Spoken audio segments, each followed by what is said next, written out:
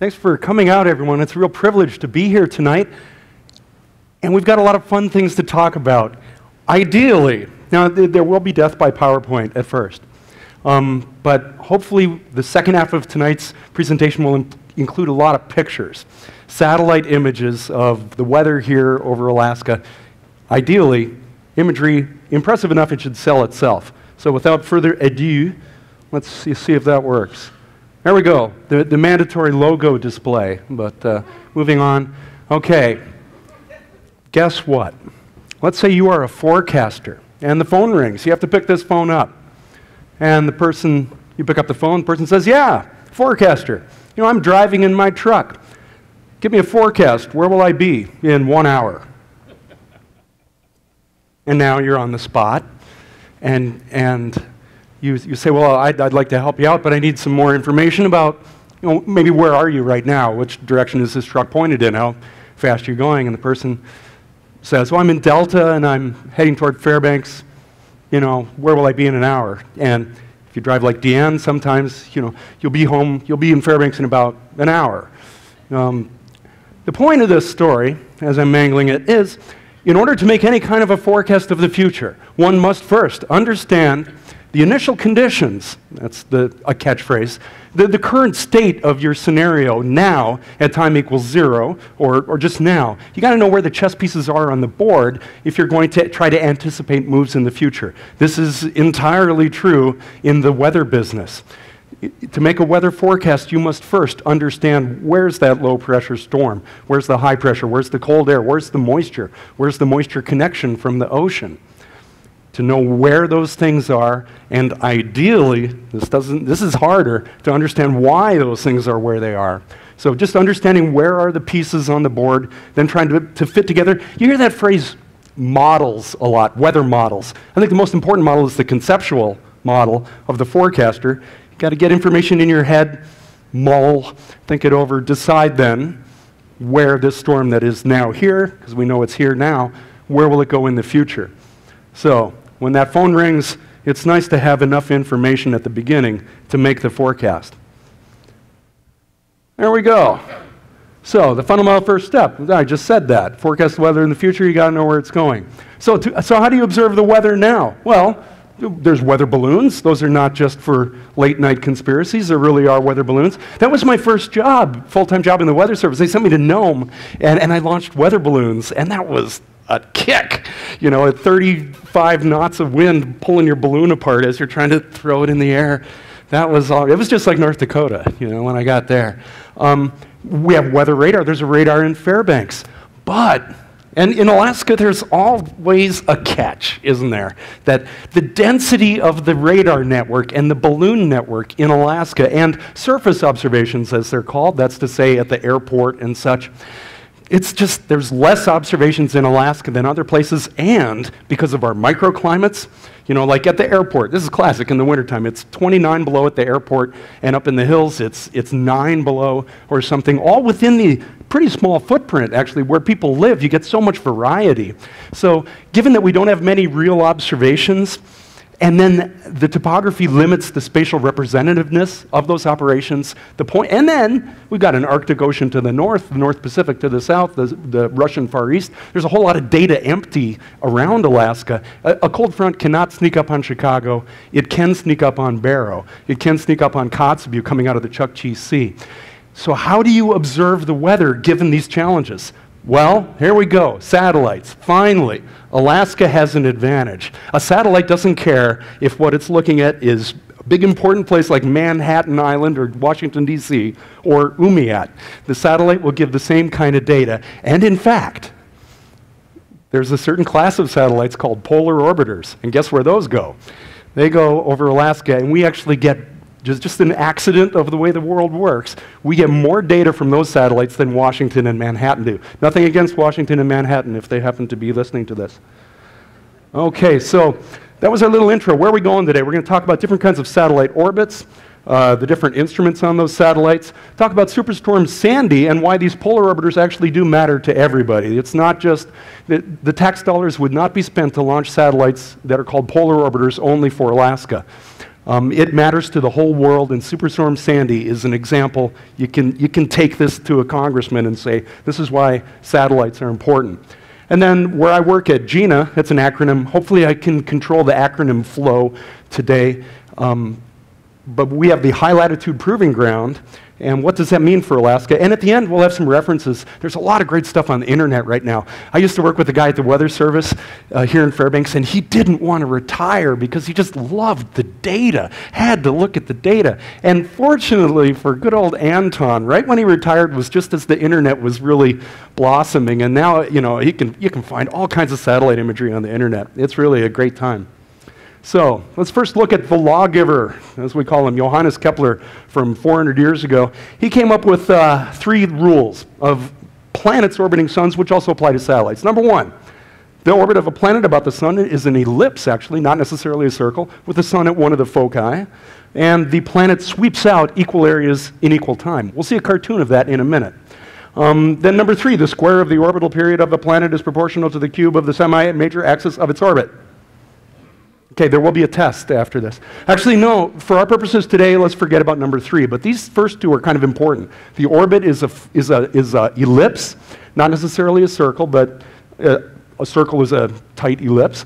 And a planet sweeps out equal areas in equal time, and what that means is when a planet is closer to the sun, it moves quicker. When it's further from the sun, it moves slower. You know, our Earth takes 1 year to go around the sun. That's convenient. We decided what a year was, and it's our planet, so it's 1 year. Jupiter, further back, further away from the sun, takes 12 of our years to make 1 lap on its track around the sun, because it's further away. And that's related, and really you can take that to number 2. And here's Kepler's second law. So we have an ellipse here. Here's one of the foci, and then here's the other one, invisible. But if this were the sun and this is a planet, you'll see how the planet kind of slows down, and then as it gets closer, it speeds up, and then it slows down a little bit, and these little wedges are equal in area. And so you have an equal area in there in equal time. That's Kepler's second law. Basically, you move quicker when you're close to the thing you're orbiting. And blah, blah, blah, blah. We care about this because this also applies to weather satellites orbiting the Earth. So what kind of satellites are there? There's the geostationary orbit, sometimes referred to as GOES, geostationary, LEO, L-E-O, low Earth orbit, and this is what we call polar orbiters. HEO, highly elliptical orbit. Those don't really exist yet as weather satellites, but boy, that'd be great if we had those. And lastly is the EIO, that's the old McDonald orbit, but we don't have time to really go into detail on that. So the GEO and the LEO.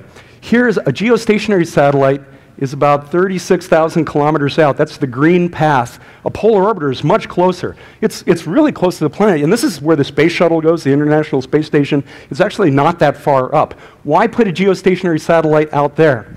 Well, the further, again, Kepler is in charge, or his findings are, the further a satellite is from the Earth, the slower it orbits.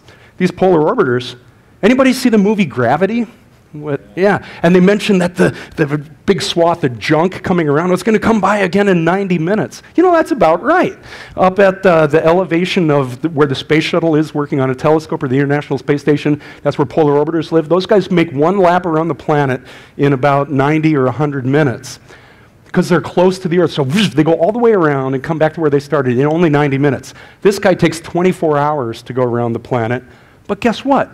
Our planet spins once every 24 hours. So if you park one of these guys out right over the equator at that magic distance from the Earth, it will orbit the Earth as, I gotta do this right, it will orbit the Earth, as the Earth spins.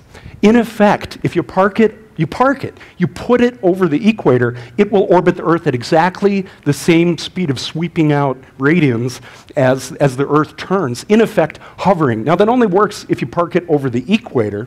If you were 36,000 kilometers up here, you'd have a big orbit like that, and that wouldn't do you any good because the planet's turning that way. But this way, that's how you get GEO, is geostationary orbit. It in effect hovers. Whoops. Okay, and here's what they look like. In the United States, we've got 2 of them, goes east and goes west, young man, and they have views that look about like that. And The advantage of geostationary satellites is you can see a full disk, and if you have a constant frame of reference, if that satellite is in effect hovering over one place, you take a picture, you take another picture, you take another picture, you put them together, you have a movie. This is taken from a GOES satellite. Check it out. And you've got all these frames going by. Here's the time going by. Those are minutes. So every 15 minutes is an image going by. And notice how the point of view of the camera taking this movie doesn't move. And you've got that constant frame of reference. It's hovering, in effect. This is from GOES West, NOAA satellite GOES 15. And so that's kind of neat. That's the advantage of GOES. And we'll put that away. Okay, neat. Too bad that didn't work, but I'm apparently too flustered to figure it out. But there's a reference to this at the end, and here's the link for all who can get to it later. This is an image from geostationary satellite GOES West, and this is what's called the full disk. You know, it's way out there. It's tens of thousands of kilometers out, so you can see from Antarctica all the way up to where we live here. This is visible imagery from 1800 Universal Time on April 17th, 2014. Nothing special. That's just when I grabbed the picture. And this is visible imagery, so guess what? It's night over here, but it's daytime over here on the planet. This is the same exact time looking at infrared. We're seeing temperatures here. And again, Alaska's up on the top. You can go all the way. There's Hawaii. So that's kind of neat. Now, the bummer, though, is Alaska's up on the top of the world.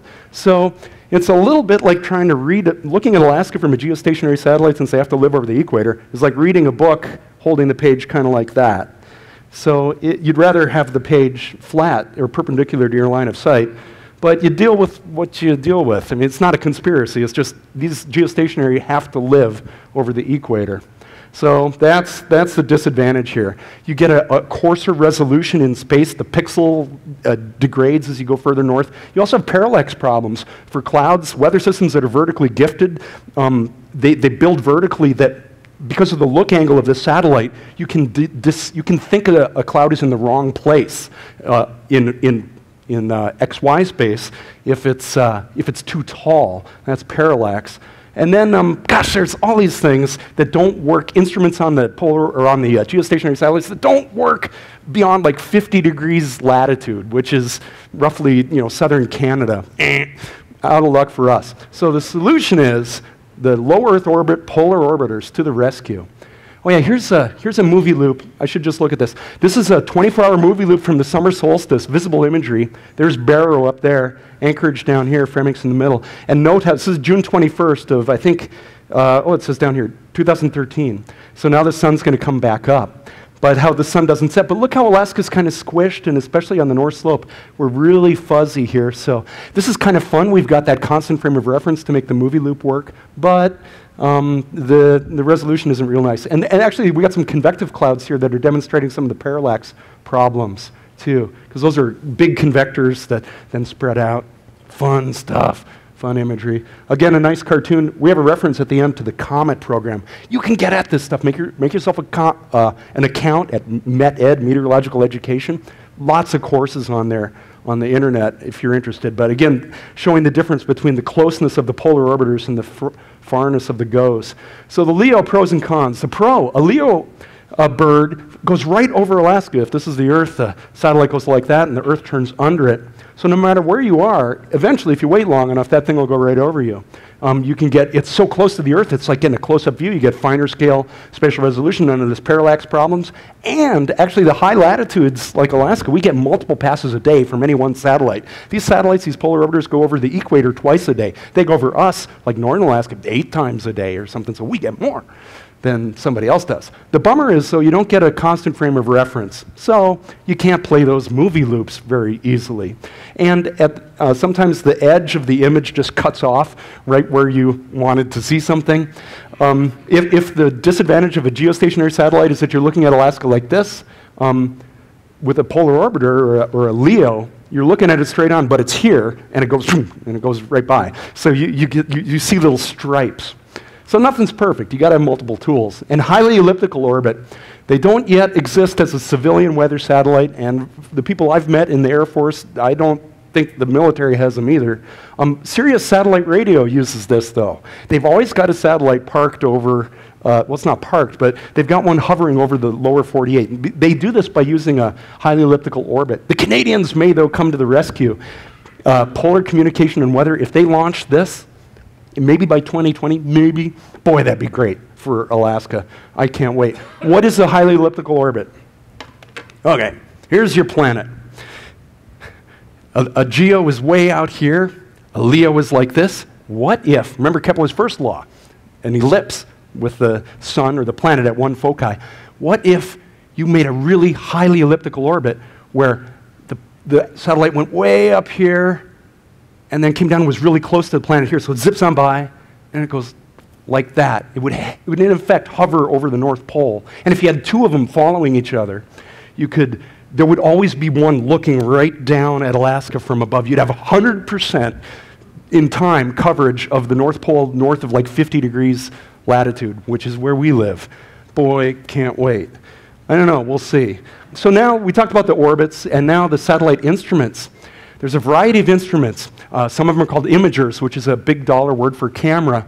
And they have many different channels looking at different slices of the electromagnetic spectrum. Visible light is like 0.6 microns in length. And infrared is longer than that, like 10 microns that's the wavelength. You got to look at each little slice because no single wavelength, no single channel tells the whole story. It takes a village, but it does. It takes all the different wavelengths put together can give you a lot. And we'll look at, that's where the future actually of weather surveillance through weather satellites I think, is combining multiple images, multiple channels into one image. It can be very powerful. And here's again a GOES image. And okay, this is visible, this is infrared. Visible, infrared. Whoops. Down here, there's some clouds off of Chile that are almost the same temperature as the ocean. So from infrared, which looks at temperature, you can't tell where the clouds are. There's clouds here. Invisible, it's obvious. They're right here, and then the dark stuff is ocean. The light stuff is clouds. You can see it in the visible, but you can't see it in the IR. But guess what? It's dark over here. You can't see anything in the visible, and you can see some clouds in the IR. This is an example where you need both. You need infrared and visible, and then there's different kinds of infrared and so on. That's where we go. Here's another fun case from April of 2012. This is a bit of a skewed view. So Barrow is up here. Fairbanks would be right about down there. And look at this patch of clouds up here. Okay, this is visible imagery, 0.64 micron. There's sea ice there and a white cloud. How do you see the polar bear in a snowstorm? You can't tell. But we're toggling with 1.6 microns of shortwave IR, and you can see the cloud there. Pretty nice, huh?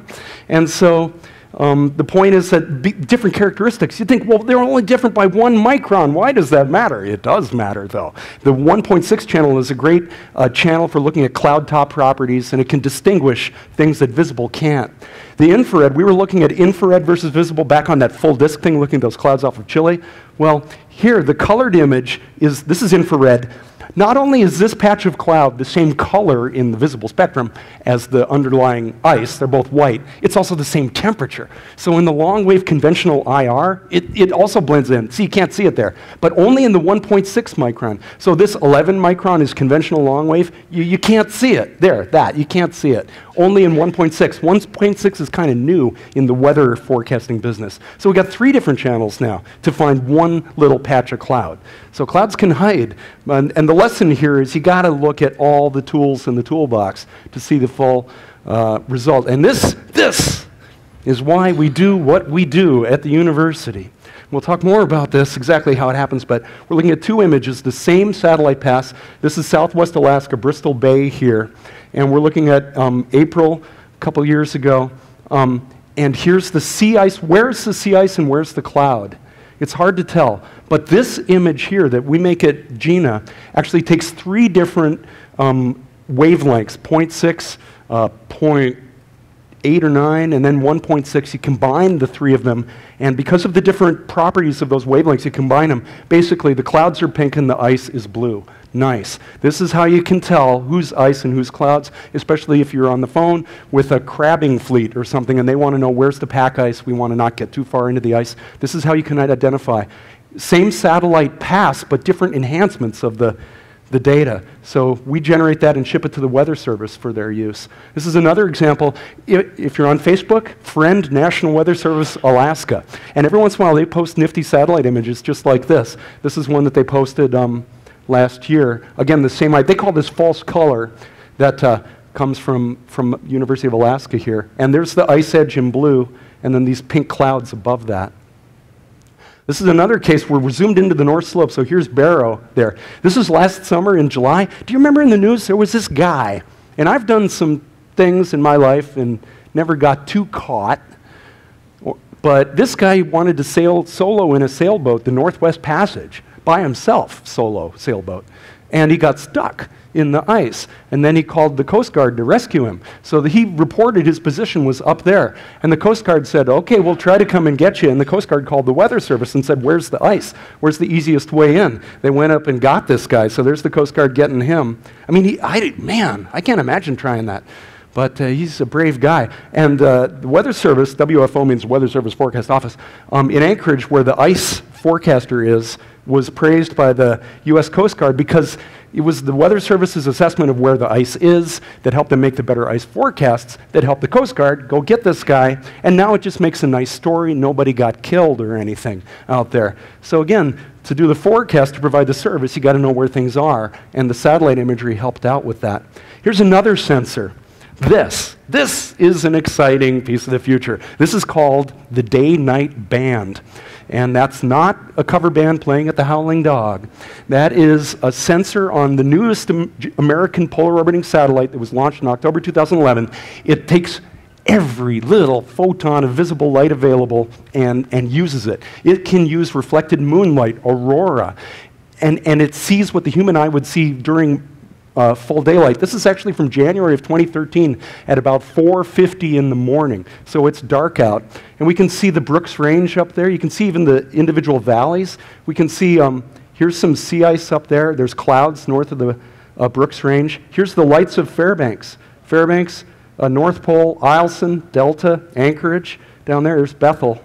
So the day-night band can also see human lights as well as clouds. Here, this is the same image zoomed in. So here's Fairbanks. This is the North Star Burrow.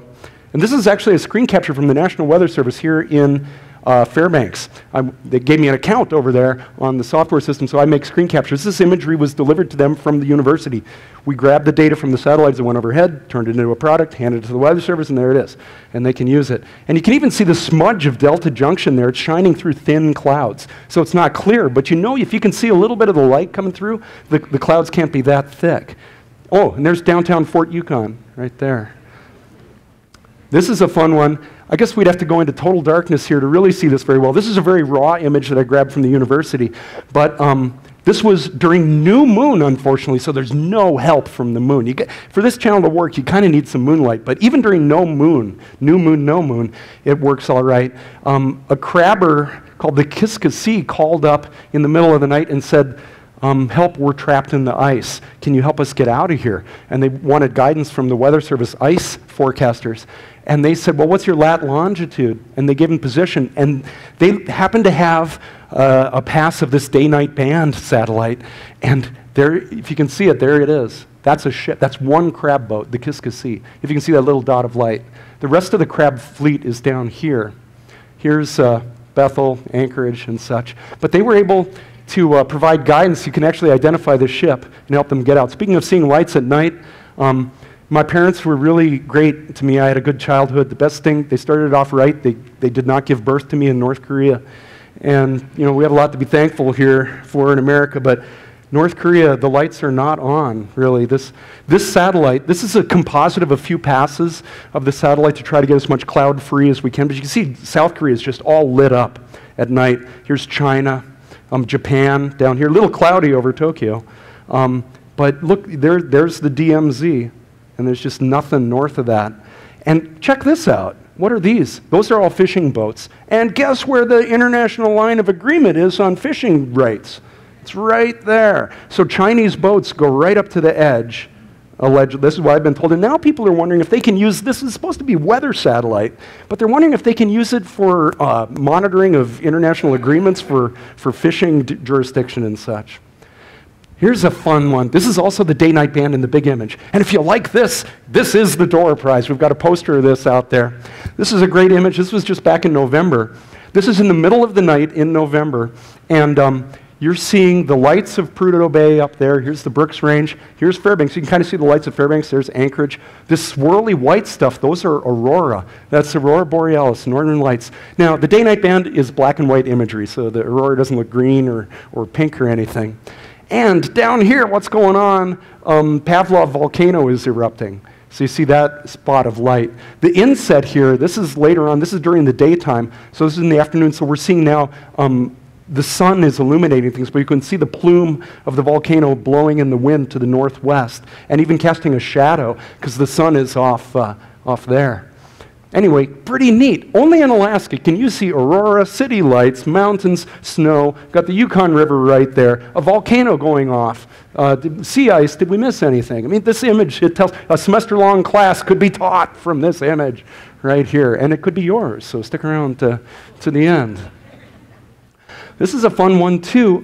The Funny River Fire, you know, last summer was a pretty quiet fire weather season fire season for Alaska, especially for those who survived 2004 and 2005.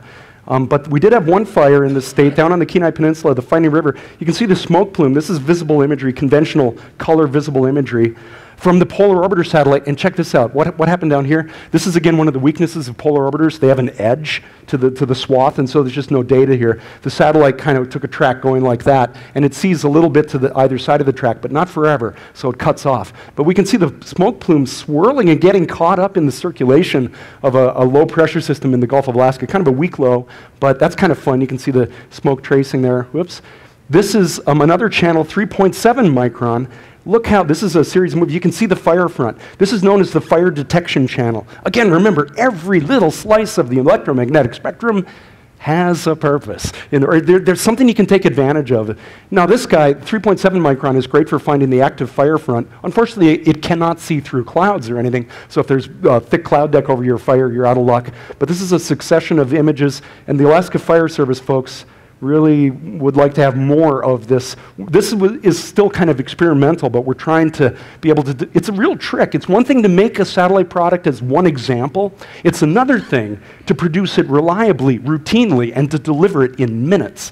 You know, not the next day, but it has to, you know, the satellite goes overhead, and 20 minutes later, someone's looking at the imagery. That's what you need to serve the fire service, and we're working in that direction. It's a surprisingly difficult challenge. Speaking of fires, this is the Rim Fire in California from 2013. We're toggling. So this is that fire. So this is the day-night band. You can see the fire in all the cities down here. And then the 3.7, look how, so day-night band, you can see the cities. And at 3.7, you cannot see any cities. They don't show up. Not in that channel. Day-night band, you can see the fire, and you can in 3.7 as well. So that's also nice. This is that same polar orbiting satellite. It also goes over California. So look at all this stuff. We've seen sea ice, we've seen fires, you've seen aurora, the clouds, how thick are the clouds, how much light is coming through. So much is given here. Different kinds of wavelengths to find clouds that are invisible because they look the same as the ice or they're the same temperature as the ocean. There's different channels that serve different purposes. Pretty powerful stuff. So we've gone through this and that. Now, am I running out of time? Anybody ever want to leave here? Superstorm Sandy. So why polar orbiters should matter to everybody? You know, in some fantasy world, you could be being questioned by Congress, and they say, the American people are sick of you wasting our money. Why do we need a satellite called a polar orbiter? My people live in New Jersey or whatever. Show me why I should care about a polar orbiter. And you'd say, well, Senator, thank you for the question. This is why you should care. Superstorm Sandy affected New Jersey, and because of polar orbiter data, the warning was able to go out sooner than it otherwise would have. We'll prove that right now. Here is a nifty day-night band mosaic of superstorms. There's Sandy over there, and there's Chicago and Minneapolis and such. So this is, you can see, this was people in Wisconsin that did this. You can see the edge of one pass. They've been stitched together like a quilt there. So the satellite went by, and then it went by again 90 minutes later, and you put them together, and you get this composite of the day-night band. Pretty nice stuff. There's Superstorm Sandy. Okay, everything we've been talking about so far is using satellites to show something a human being can look at. Pretty pictures. informative pictures, actionable pictures. Satellites they do that. They also do more than pictures. They also have instruments that sense the atmosphere, the vertical profile, say, of temperature and moisture in the atmosphere through a sounder profile. That's maybe less intuitive to look at when you're a human being, but guess what? Those computer numerical models, as they say, the models love that suite of data from the satellites. So satellites give us pictures for surveillance of weather for humans to look at and understand. It also feeds data that doesn't make pretty pictures, but it feeds meaningful data to these computer models. Because a computer model has the same problem when it answers the phone and someone says, what's the forecast for later? The model, the computer simulation has to know where everything is now at time equals start before you can tell the model to move things around. You have to tell the model where stuff is, and the satellites help feed the model. We're going to look, the pesky Europeans. Europeans have a nice computer model, too nice. The Europeans and the United States, we are frenemies because they have a nice model and we've got a nice model, and their nice model is always like 18 months or 2 years better than ours. I don't work for the Weather Service anymore, so I can say that. But it's frustrating because the Americans, we're getting better with our models, but by the time we catch up to the Europeans' kind of quality, they're getting better too because everybody's always learning.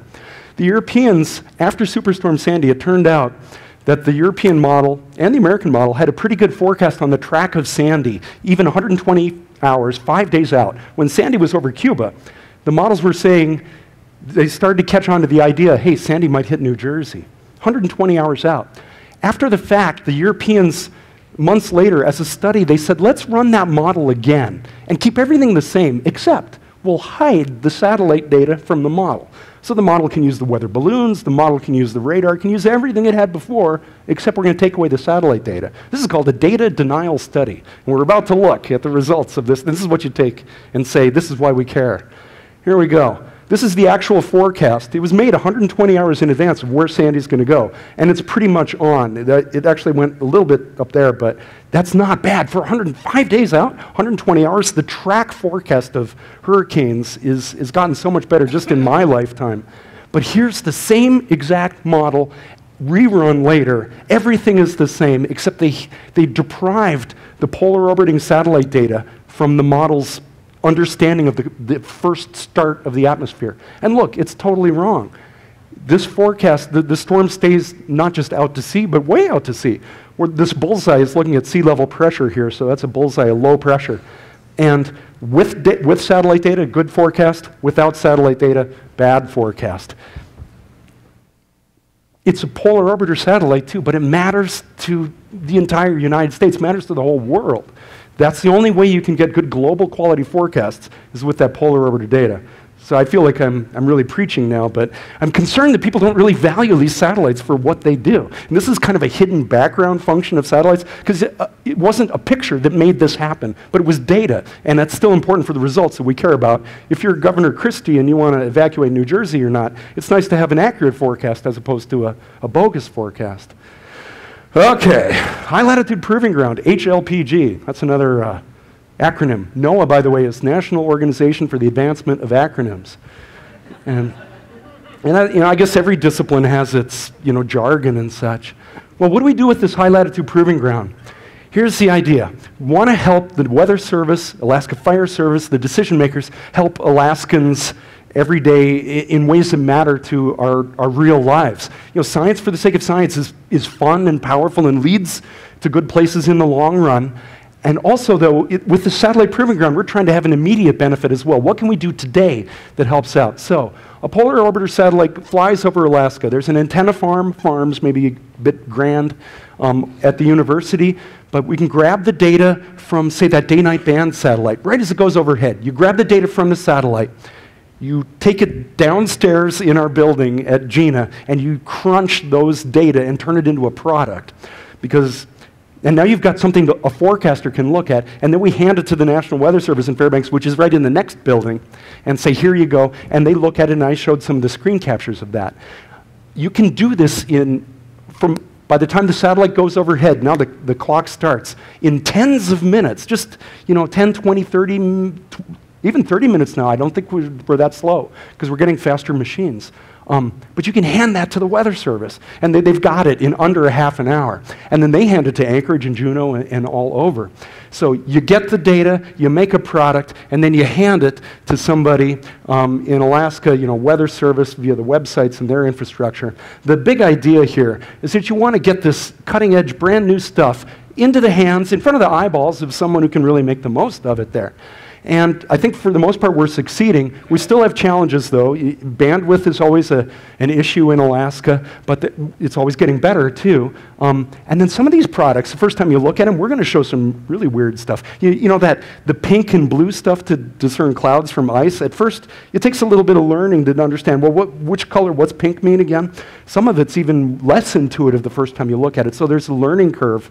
But I think despite some of these challenges, it's only getting better here. And ideally, more satellites are going up. There's a new generation of geostationary bird that's going to go up there in another couple of years.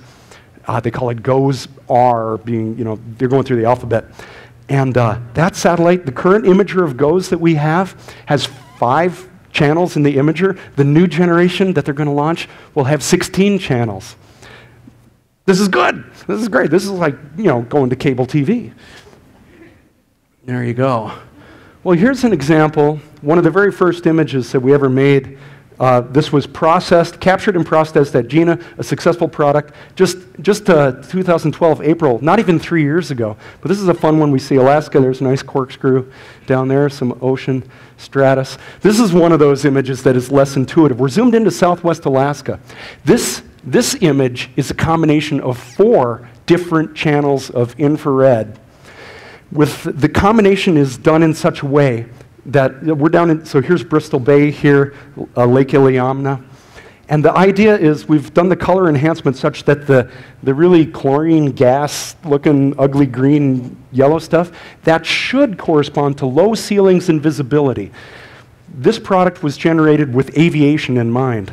Alaska is big for aviation. And so here it turns out, guess what? We've got 2 miles or 200-foot ceiling and 1/4 mile visibility down here. Whoops. 5 miles, or 500 feet, sorry, I keep mixing that up, and 10-mile visibility there. We're down to 304 here. So we've got some MVFR and IFR for the aviation enthusiasts down here. So this product is still experimental. In fact, at the end of February, we're finishing a formal evaluation of this new product with the Weather Service here in Alaska. This actually was dreamed up by some folks in NASA in Huntsville, Alabama, and it's their software that we run on machines at the university here, and using our data and their software to create this product for Alaska to ship it to the Weather Service in Alaska. And it's got exciting potential for the future. Of course, nothing is perfect. This product wouldn't look so good if higher clouds were obscuring it. They would get in the way. But what we're seeing here is this is clear ground. You can see Lake Iliamna. And the clouds here are an aviation hazard. So this is a successful image. Well, here's some of these references. And correct me if I'm wrong, this slideshow will be available on the website, I believe, and so you don't have to copy this all down right now, especially these longer ones. But just going from top to bottom, here's some of the GINA things right here at the University of Alaska to get some local data. This stuff's pretty raw on the feeder site, but it's fun to look at and it's current. Here, the Jetstream Weather School is the Weather Service, it's actually in southern region, as they call it, down like Texas and eastward.